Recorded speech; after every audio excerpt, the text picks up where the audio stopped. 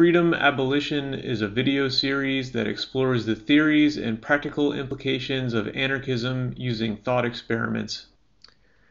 This video does not advocate illegal behavior or activities. It is merely a philosophical discussion about hypothetical scenarios. Hello and welcome to another episode of Freedom Abolition. This video will focus on the phenomenon of structural violence in systems of capitalism. It will also go into the dynamics of the non-aggression principle. This is the principle which anarcho-capitalists and also libertarians have based their philosophies on. Structural violence is a topic that is very relevant concerning recent historical events. The phenomenon of structural violence within capitalist structures provides strong justification for arguments concerning redistribution of wealth, workplace rights, like rights for women and LGBT workers, and the enforcement of gender pronouns in the workplaces. The justification stems from the history of workplace discrimination against racial minorities, gender-based discrimination, discrimination based on sexual preference or physical appearance in the workplaces and during the hiring process.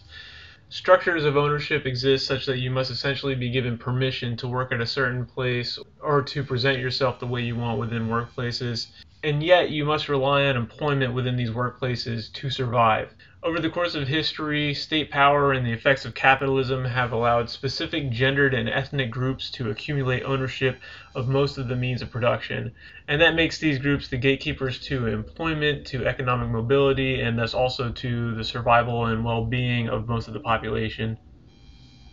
So anyways, I'd like to start out with definitions of property, because property is really central to this discussion, and property is the real force behind capitalism. Property rights and benefits from governments provide the real leverage behind any system of capitalism. If it weren't for the provisioning and the benefits from governments which protect property, then people wouldn't be able to maintain wealth and protect it from being redistributed among society. So property rights are at the essence of most modern governments. It is a core service and benefit that the governments provide. I personally don't like the term rights, in that what is happening surrounding property is more of a system of benefits that governments provide, and these benefits have to do with the protection of property, systems for provisioning property, like saying who owns what, mechanisms for determining who owns what, and most people might think that the mechanisms by which people obtain property is a very natural mechanism and a very straightforward thing, but if you look historically, the establishment of rights over property has been quite complex and even somewhat arbitrary, and many times the mechanisms used to determine who gets the rights of property seem to be biased in favor of those with the most power and those with noble backgrounds, etc.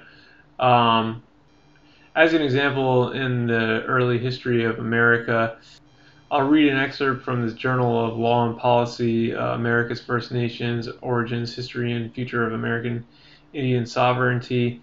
So it says, during the early years when Europe was exploring America, legal scholars were debating the rights of the native people. The explorers encountered this theorist, Franciscus de Victoria, apparently laid the foundation for his country's colonial theory based upon humane natural law principles, which would later influence many principles of international law. Victoria argued that the indigenous people of America possess natural legal rights as free and rational people and had inherent rights under natural law to the territory they occupied. Whatever natural law means, even though the governments that institute these laws maybe couldn't be considered natural, they're artificial. According to the law of nations, the European explorers had no lawful right to dispossess the Indians of their prior title to the land.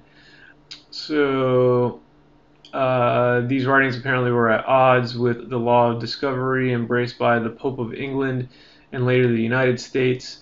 The discovery doctrine was based upon the belief that America was occupied by heathens and infidels, sinners whose land could be taken by force and without cause. Because I guess apparently it was natural to believe in the Christian religion and their interpretation of what natural means.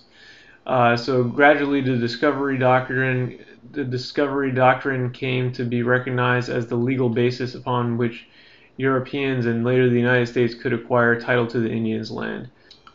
And furthermore, the reality of the situation was that as the Native Americans outnumbered settlers for several decades, the early colonial governments obtained most of their lands by purchase rather than force or theoretical discovery. So in practice, what actually happened was that whoever had the most power basically had the title to the land. So the point I'm trying to make is that the assignment of property is actually quite complex, and there are many different ways to assign properties, many different interpretations of what is natural. So it's not a very straightforward thing, and there are many different methods of assigning property, establishing property rights, etc. So anyway, there is this concept of property that capitalism really derives all of its leverage from, and the leverage is in the form of violence exercised by the state as per the benefits it provides to protect the property of the property owners, whatever that happens to be. It could be intellectual property, it could be property in the form of contracts, it could be debt that is owed, it could be physical objects, which I guess people are most familiar with. So there is a principle known as the non-aggression principle, which is espoused by the libertarians and anarcho-capitalists. Essentially, the principle attempts to promote peace and harmony through the denunciation and the justification of retaliation against any so-called acts of aggression. There are a number of what you might consider problems with the non-aggression principle. So I would like to get into this, and this is to focus on a hypothetical society that has abolished government and only relies on these principles and does not rely on the benefits that governments provide for the protection of property, and what life might be like, how the situations might play out if people were using the non-aggression principle to provision property and to defend property and to structure society around. So there are three things you could do to property which the non-aggression principle classifies as an act of violence. You could destroy the property. That would be a violation of the non-aggression principle. It would be considered an act of aggression. So the destruction of property, either partial or total destruction of the property, the alteration of the property, say if you were to graffiti something, or if you were to label property in such a way that the owner of the property didn't agree with or didn't give you permission to. If you somehow change the function of the property, change the appearance of the property, etc., without the permission of the owner, that would be alteration. That would be considered an act of aggression by the non-aggression principle, and it would justify a violent retaliation against you. And then there would also be theft, which would be the reuse or the confiscation and the possible consumption, like of the property. Like say if it was the property consisted of like energy on a grid or something, and you took the energy from somebody, then like you say, you rewired the wires to your house and took the energy. That would be a form of theft. You would be consuming the energy, or if you consume somebody's food, that would be theft. Reuse would come into play in the case of intellectual property. If you were to reuse the property without somebody's permission, that would be theft. Or if you were to confiscate somebody's property, say if you were to appropriate their business, or if you were to otherwise just take some physical goods, or take some kind of a business structure away from them, a control structure away from them. If you confiscated it like that, that can be considered an act of theft.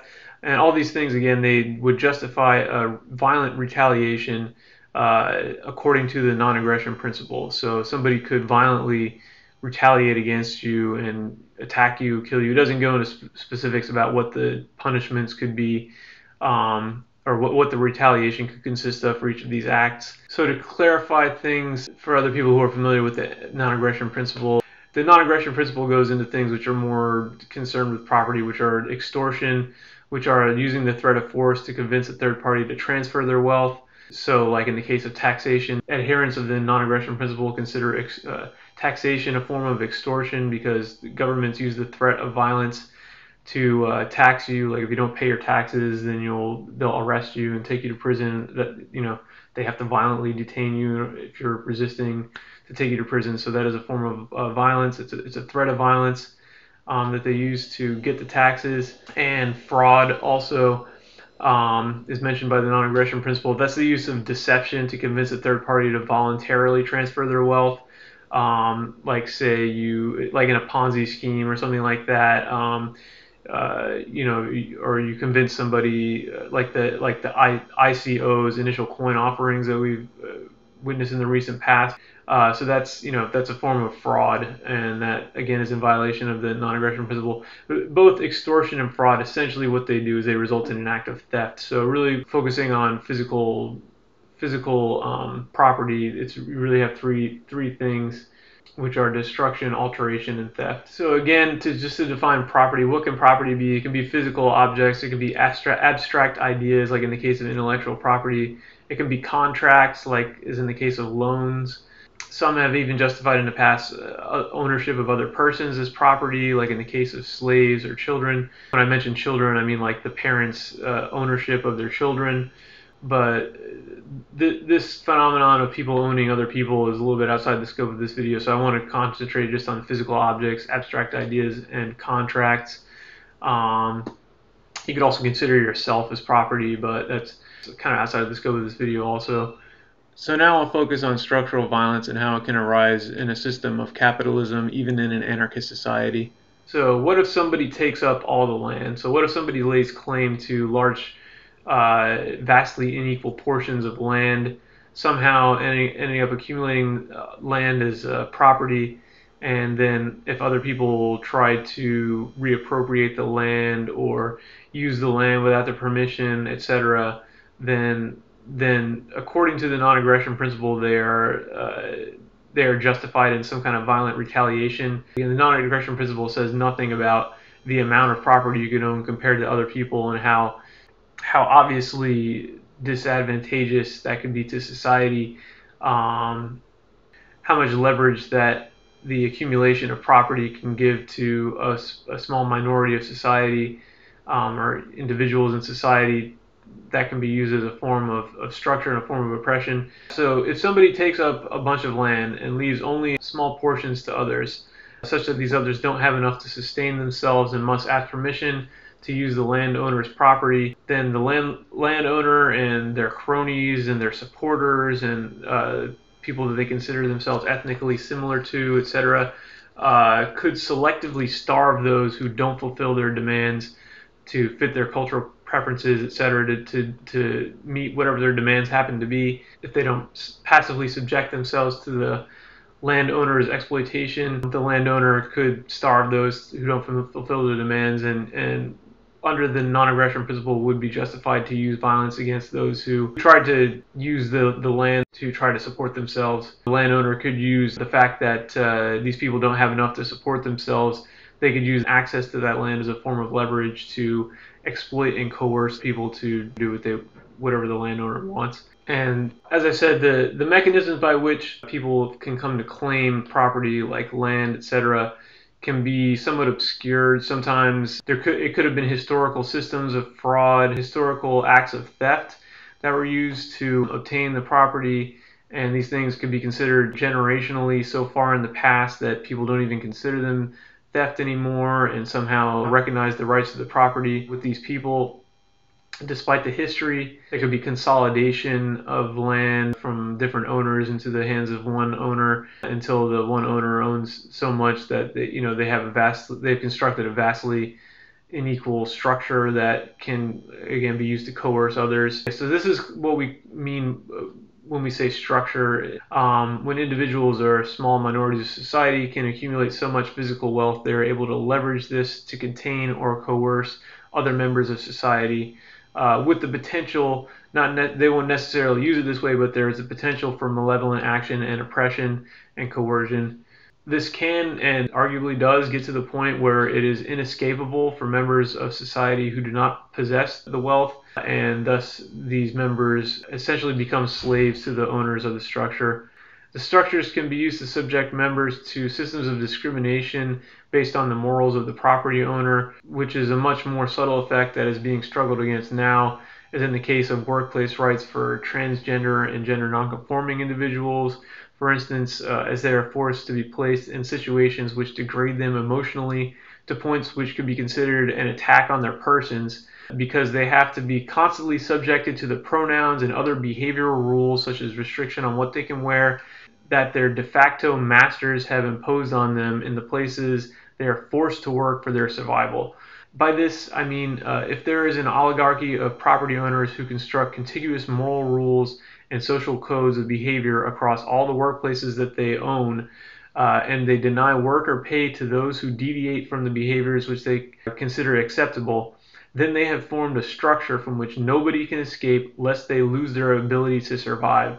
So if they own all of the workplaces and nobody can get a job other places, or there are so few jobs outside of that it's not realistic for society in general to be able to escape the structure of this oligarchy, then this oligarchy can effectively starve those who deviate and force and coerce them into exhibiting behavior which they otherwise would not choose to exhibit. So these structures can therefore be considered a form of violent oppression. And this is one of the reasons why the history of anarchism has focused on the elimination of private property and the overthrow of capitalism and the capture of the means of production by the workers and the appropriation of the means of production to the workers. When such large structures form that they are inescapable because one has no other realistic choice but to be included and be invited to participate in order to survive, then the offer of inclusion becomes a form of leverage that can be used to coerce people into adopting behavior which can be fatally detrimental to their mental health, or it can be used to exterminate and enslave racial or otherwise biologically different groups to those who own the structures.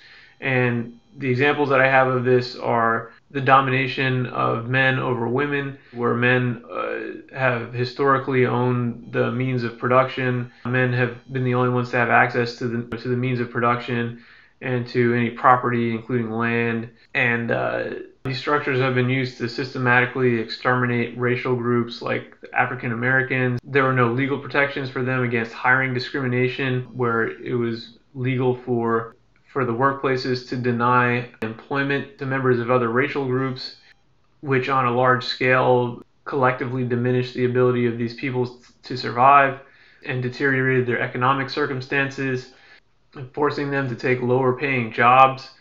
And when I say fatally detrimental to mental health, people who are gender nonconforming or people whose gender expression doesn't fit the demands of their workplace may be subtly discriminated against over long periods of time through the imposition of gender pronouns upon them which they disagree with, through the imposition of dress codes which they are not comfortable with. Over time, this can degrade mental health and cause many problems. High suicide rate among trans people and high incarceration rate is not a coincidence. And this thing and phenomena like these are most likely the cause. And therefore, this is why I say the use of these structures to coerce people into behavior they otherwise would not choose to exhibit can be considered a form of violence and coercion, which should be subject to retaliation. Not everybody will agree with this, and within a system of anarchism, I think one of the principles which is a recurring theme in this series is that different segments of society will have their own interpretations of what coercion means, what constitutes coercion, what constitutes violence, and will adapt different ways of handling these things. I think that there would be federations of different groups between each other that essentially result in treaties between each other. And depending on the rules of the federations these people voluntarily enter into with one another, certain definitions of coercion and violence may or may not violate the terms of federation. I'll get into this more in other videos. Actually, I think federation will be another big recurring theme in this series as as a strategy for mitigating violence between different groups. So again, if all the workplaces and means of production are owned by a culturally contiguous oligarchy or a discriminatory oligarchy, and property rights have been respected, which allow these actors to maintain the property and maintain the control over these systems. What we might think of as the distance that must be traveled to escape this system of workplaces could be too great to escape, and therefore any alternate means of survival have been practically obstructed, so that the participation within these workplaces can be used as leverage against anybody effectively, because there is no other means of survival. They have to participate in order to survive. That's why I say that the offer of participation can be used in this case as a form of coercion. And this is the basic problem, that the structure that a system of capitalism has the potential to create can be used to trap people. So that concludes this video. Please make sure to subscribe and like this video if you liked it. Hit the bell button if you subscribe so you get notified, whatever. And also donate to my Patreon. I provided links below in the description to my Patreon, also for PayPal. I need as many donations as I can to keep this video series going and thoroughly discuss this topic. Thank you, and stay free.